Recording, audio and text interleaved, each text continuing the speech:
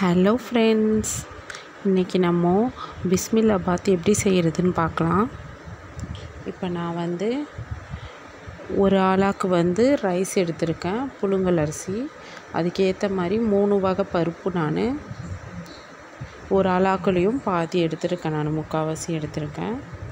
இது ரெண்டையும் எடுத்து இந்த 4ஐயும் எடுத்து நம்ம இப்போது ஊற போட்டுடலாம்.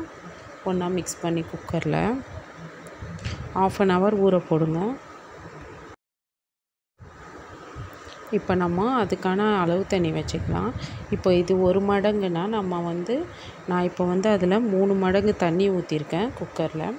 அதுக்கு தேவையானது சாம்பார் பொடி, மஞ்சள்தூள், மிளகாத்தூள், தனியாத்தூள், இது எல்லாத்தையும் போட்டு பெருங்காயத்தூளும் அதுக்கு உங்களுக்கு ஏற்ற மாதிரி 1/4 ஸ்பூன் போட்டு நீங்கள் காரத்துக்கு ஏற்ற மாதிரி போட்டுக்கலாம். நான் எல்லாத்துலேயுமே ½ ஸ்பூன் யூஸ் பண்ணியிருக்கேன். பெருங்காயத்தூள் 1/4 ஸ்பூன் போட்டிருக்கேன். எல்லா காய்கறி, வெங்காயம், தக்காளி, பூண்டு, என்னென்ன காய் இருக்கோ எல்லாமே போடுங்க. பச்சை மிளகா, உப்பு சேர்த்துக்கோங்க. இப்போ நம்ம வேக வைக்கலாம்.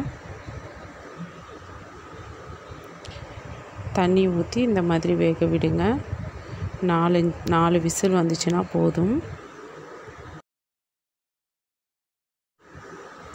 ஓகே ஃப்ரெண்ட்ஸ், இப்போ தேவையான அளவு புளி ஊற்றிக்கலாம். இப்போ நல்லா வெந்துடுச்சு, 4 விசில் வச்சு எடுத்துட்டோம்.